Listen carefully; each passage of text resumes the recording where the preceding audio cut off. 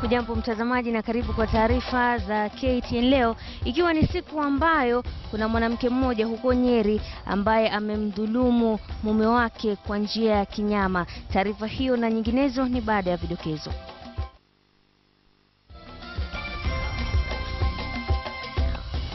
Kamata kisu akatunga mkono, left hand side ya mkono, alafu private part. Mwanamke mwingine Nyeri amkata mumewe sehemu zake za siri kufuatia mzozo wa kinyumbani. Magic of figure 9. What are they doing? So we have actually created a problem. Je, kupunguzwa kwa idadi ya makamishna wa tume za taifa ndio suluhu ya gharama ya maisha kwa Mkenya? Wanafunzi wafukuzwa shule baada ya kudaiwa kukwepa masomo ya ziada. Na michezoni, draw ya ngao ya GoTV yafanyika kwa michuano ya wikendi.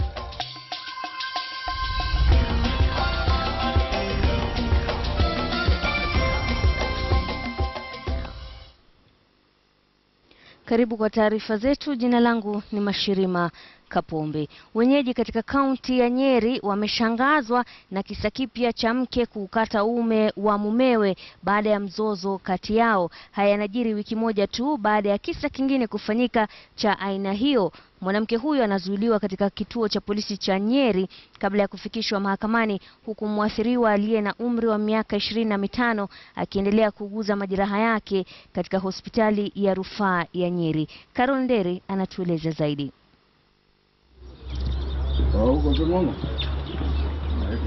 Wiki moja tu baada ya jamaa mmoja kukatwa sehemu zake za siri katika eneo la KTN Nyeri, jamaa mwingine anauguza jeraha baada ya mkewe kumkata uume katika eneo la Gemrock papa hapa Nyeri. Inadaiwa kuwa mke na mume walizozania pesa kabla mwanamke huyo kuchukua kisu na kukata uume wa mumewe. Mwanamume huyo ni mfanyakazi wa duka moja la jumla mjini Nyeri. Polisi wamemkamata mwanamke huyo na sasa wanamzuilia katika kituo cha polisi cha Nyeri, huku umati uliofika hapa ukishangaa ni pepo gani unaowafanya baadhi ya wanawake wa eneo hili kufanya maovu ya aina hii. OCPD wa Nyeri Charles Rotich amethibitisha kisa hiki kipya zaidi hapa.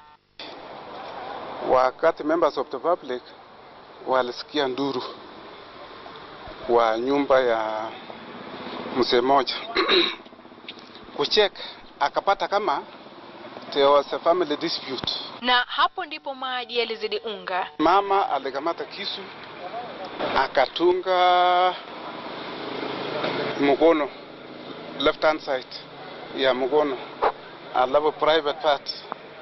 Therefore hiyo mama ameshikwa, alafu watapia anytime before court kama investigation imeisha.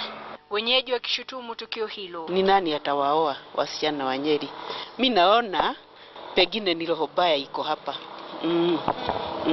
Ya kuharibu wanaume. Kwa kuwa watu wengi wameingia katika uabudu wa shetani bila hata mwenzake kujua. Naye OCPD alikuwa na ujumbe huu kwa wanaume. Lakini nimereconfirm. Therefore wanaume wakae chonjo. Jamaa huyo aliye na umri wa miaka 25 anauguza jeraha lake katika hospitali ya rufaa ya Nyeri baada ya kupelekwa katika chumba cha upasuaji walikojaribu kurudisha uume huo. Karonderi, KTN mjini Nyeri. Tukiachana na hayo, spika wa bunge la taifa Justin Muturi amependekeza mabadiliko katika tume huru za kitaifa humu nchini. Muturi ametaka makamishna wa tume ya IEBC kupunguzwa. Haya yanajiri huku swala la ukabila likiendelea kuikumba tume hiyo. Hussein Mohamed anaarifu zaidi. Mkutano wa wahariri wa vyombo vya habari nchini mapema hii leo, spika wa bunge la kitaifa hakusita katika maneno yake na kudokeza kuwa tume huru ya uchaguzi mpaka nchini IEBC haina budi kufanya mabadiliko katika wanachama wake. Alisitiza kuwa tume hiyo imeundwa katika misingi ya kikabila na kazi haifanyiki ipasavyo. As the date of 2017 draws near, why do we need 9 commissioners? To do what? We have a young and vibrant CEO. Allow him time to sit with the staff and you will see the decisions that are going to come from there. Proposals. But every day commissions who think that they are representing regions, every day they are waking up to go there. They are not. I mean, surely. Muturi aidha alitaka makamishna hao kupunguzwa kutoka 9 hadi 3, swala ambalo inaendelea kuibua hisia tofauti. Kulingana na kipengele cha katiba inakadiri kuwa tume huru ya uchaguzi inapaswa kuwa na makamishna 9 ikiwemo mwenyekiti, swala ambalo spika huyo analipinga. 9 commissioners every day waking up pretending to be able to work. Which work, Masharia? Which work? I mean, is that every day you are dealing with policy? When is this policy going to be implemented? Why don't you allow those that are supposed to implement?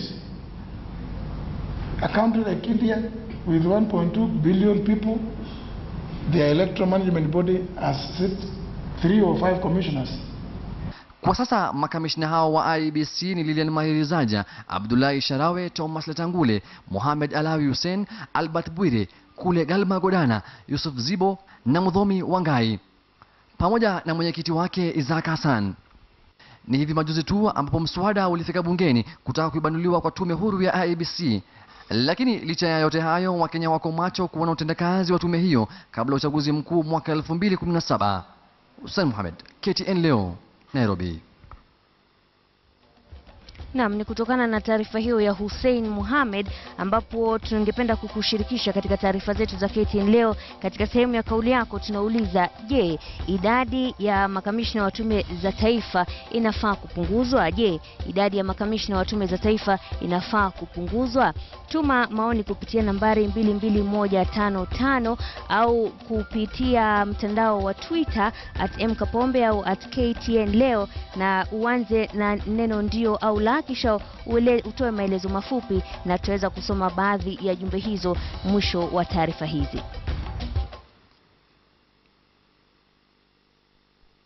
Kwingineko, wanafunzi 5 wa shule ya upili ya Mwariki katika kaunti ya Nakuru wamelazimika kusomea nyumbani wakidai kuwa walifukuzwa shuleni baada ya kukosa kuhudhuria masomo ya ziada siku ya Jumamosi.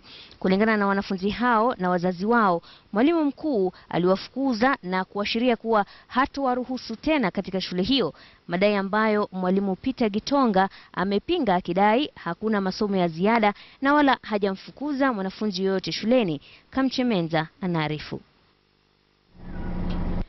Tuliwapata wanafunzi hawa wakitoka nje ya lango la shule wakiandamana na wazazi wao waliofika kuzungumza na mwalimu mkuu kufuatia madai ya kufukuzwa hapo jana kwa kukosa kuhudhuria masomo ya ziada siku ya Jumamosi. Kilichobaki sasa ni kuandamana na wazazi wao hadi nyumbani. Saturday tulienda tukafukuzwa na mwalimu. Saturday jua kuchelewa. Tulifika saa 2:40 huko hivyo. Tukafukuzwa. Monday sasa kuenda shule. Saa 8 principal akatuitisha vitabu zote za shule. Kama hata yuko shule uchukue leave out uende home ukuje na kitabu. Tukaleta vitabu, akatuambia tulete lock hapo kwa ofisi yake na tutoke tuende tusiwairudi. Nikamuuliza kwani ni nini mbaya?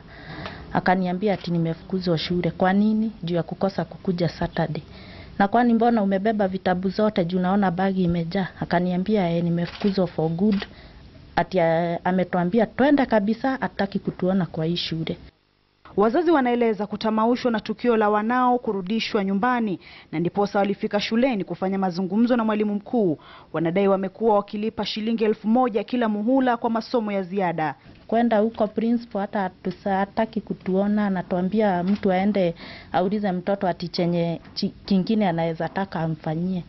Akaniuliza nani alikuita shule na mimi sijatumana uitwe. Nikamwambia nimekuja kwa sababu ulifukuza mtoto. Akaniambia hawezi kaa na watoto kama hao shule wenye hawataki kusoma. Nirudi na mtoto wangu, mimi ndio namjua zaidi, yeye hamjui. Alafu nirudi nimrudishie majibu, atanisaidia na clearance. Nimpeleke kwenye nitampeleka. Hata hivyo mwalimu mkuu amekanusha habari za kuwafukuza wanafunzi wote kwa madai ya masomo ya ziada. What we have on Saturday is remedial.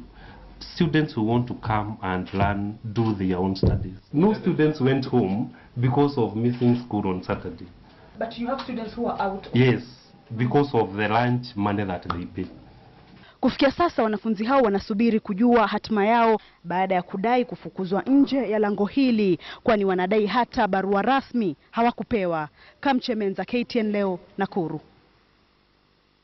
Tukielekea bungeni, waziri mteule wa maji Juni alifika mbele ya kamati ya bunge kuhusu uteuzi kufafanua malengo yake katika wizara hiyo. Mojawapo ya malengo hayo ni kufanikisha mradi wa unyunyuziaji maji huko Galana. Juma naye aliyeteuliwa kuwa katibu katika baraza la mawaziri alitakiwa kujibu madai ya kuandika barua iliyowataka wabunge kutofika ofisini mwake kiholela. Francis Mtelaki alihudhuria vikao hivyo na kutuandalia taarifa hii. Waziri mteule katika wizara mpya ya maji Juni alifika mbele ya kamati maalum ya bunge ambapo amefafanua baadhi ya malengo yake iwapo bunge la taifa litampa nafasi ya kuwa waziri wa 19 katika serikali ya Jubilee. What this ministry needs right now is the experienced hand that can guide the reforms, that can expedite the creation of institutions that will be able to deliver, will be able to boost donor confidence, will be able to attract funding to this very critical sector. Kando na hayo, Juni alitaka kuongezwa kwa mgao wa fedha katika wizara hii mpya ya maji kutoka 1% hadi 5%, na kusema kuwa atalenga kufanikisha mradi wa unyunyizaji maji wa Galana kama mojawapo ya malengo ya serikali ya Jubilee. Lakini kama wanasiasa yoyote, wabunge walitaka kujua iwapo Wamalwa bado wanajihusisha na siasa. Where I am now, it will not be about politics. I know I can serve this country in any other capacity. Aliongeza kuwa atajenga mabawa zaidi ili kuhakikisha maji ya mvua inayonyesha inahifadhiwa hasa badala ya kusababisha mafuriko. Na kwa maeneo kame kama vile kaskazini mwa Kenya itakuwa ni suluhu kwa swala la usalama na wizi wa mifugo vile vile. We intend to come up with strategies that will see more dams and ponds built, starting from Pokot to Turkana to Baringo to Samburu to Marsabit to Wajir to Garissa to Mandera. Naye Daktari Juma aliyeteuliwa kwa wadhifa wa katibu wa baraza la mawaziri alihojiwa na kamati ya bunge kuhusu uongozi na usalama wa taifa, swala la kuandika barua ya kuwaonya wabunge kutofika afisini mwake bila sababu muhimu lilitawala. It is true that you actually wrote to the speaker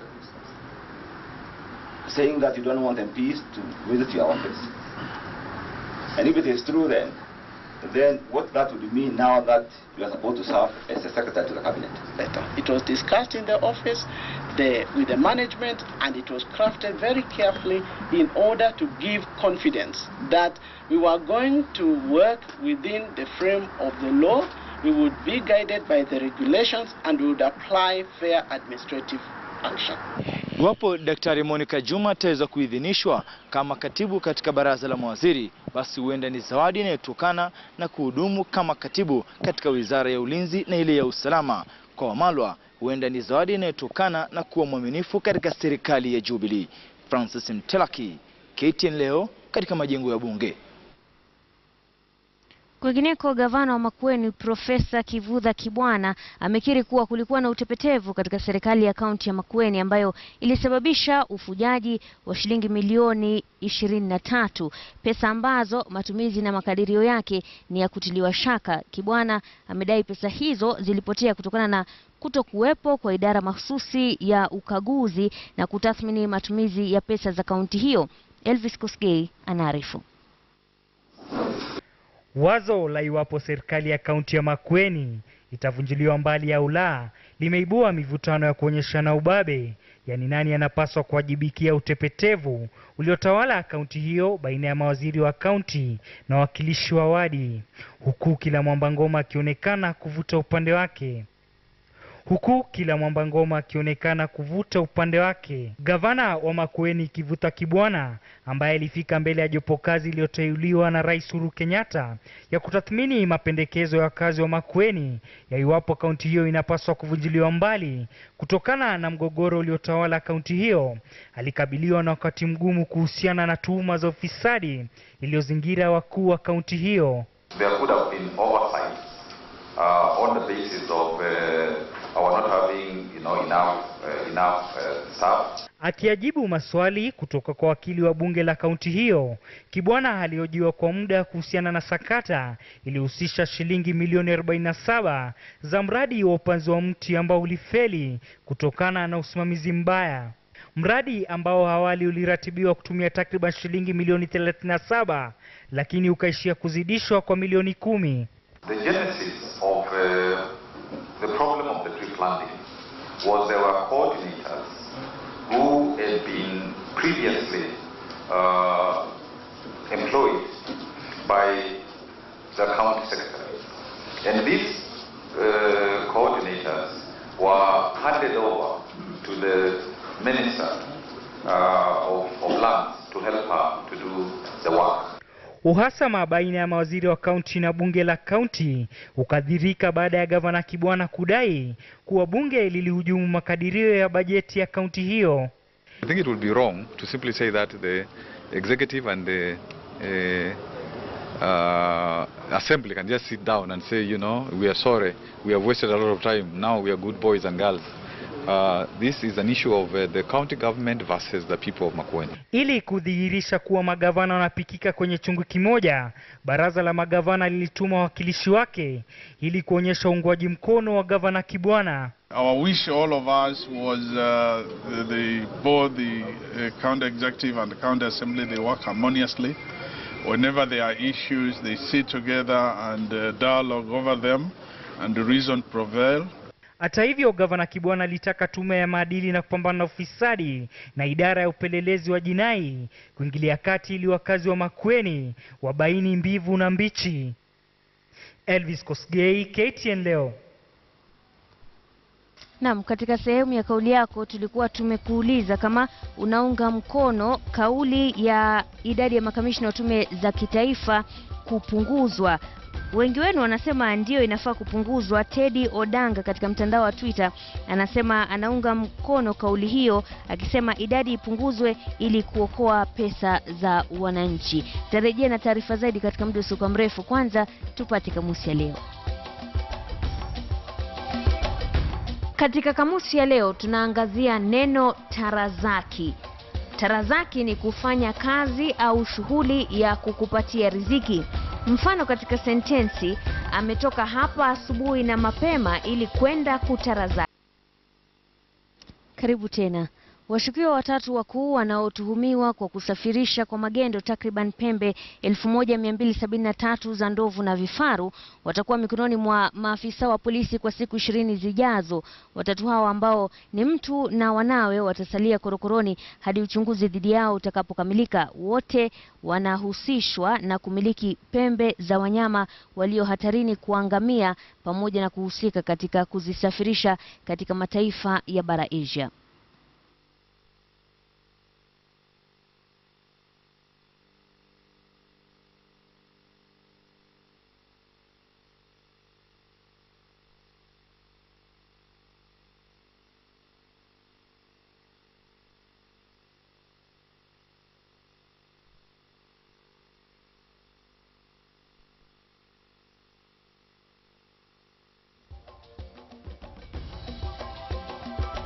Unaendelea kutazama taarifa za KTN Leo. Taarifa za michezo ni baada ya matangazo ya kibiashara. Usiende mbali. Karibu kwenye safu ya KTN Leo michezo. Mabingwa wa mchezo wa netiboli katika mashindano ya shule ya upili ya Obambo kutoka Kisumu walipoteza mechi yao ya kwanza kwa alama 14 kwa 32 dhidi ya Shimba Hills kutoka kaunti ya Kwale katika siku ya kwanza ya mashindano ya muhula wa pili wa mashindano hayo yaliyoanza kwenye shule ya msingi ya Nyeri Complex leo asubuhi. Mechi hiyo ilikuwa marudio ya vile mambo yalivyokuwa mwaka jana ambapo Obambo ilishinda kwa alama 23 kwa 14, lakini Shimba Hills hawakutaka kurudia makosa waliofanya. Marilyn Atieno alichangia alama 23 kwa timu ya Shimba Hills, naye Margaret Obiero akapatia Obambo alama 12. Katika mechi nyingine ya kundi A, mabingwa wa eneo la Aberdare Tetu Girls ilipoteza kwa alama 14 kwa 35 dhidi ya Cheptil kutoka eneo la Mau. Shule ya St. George's na St. Peter's zilianza vyema mashindano la handiboli katika upande wa wanaume kwa kuwacharaza Ore Kondero kwa alama 34-11. Mlinda lango wa Western Stima Gabriel Andika ndiye mshindi wa taji la mchezaji bora wa mwezi Mei, taji alilotuzwa na SJK pamoja na kampuni ya SportPesa. Andika alishinda upinzani wa Eric Johana, mchezaji wa Mathare United, na kuibuka mshindi akiwa mchezaji aliyetajika sana mwezi jana. Gabriel Andika ameshiriki katika michuano yote ya Western Stima na akasaidia sana upande wake katika mechi tofauti ikiwemo dhidi ya Gor Mahia, na pia umakini wake ikawawezesha kupata ushindi wa mabao 2-0. Western Stima wamemaliza awamu ya kwanza katika ligi kuu wakiwa katika nafasi ya 5, na wachezaji pamoja na mkufunzi wa Western Stima wanajivunia kuimarika kwa Andika langoni.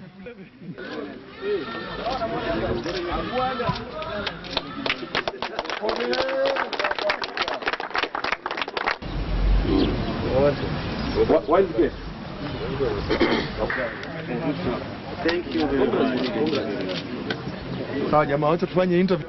Mchezaji ni playing time, na mimi uamini pale niko safe.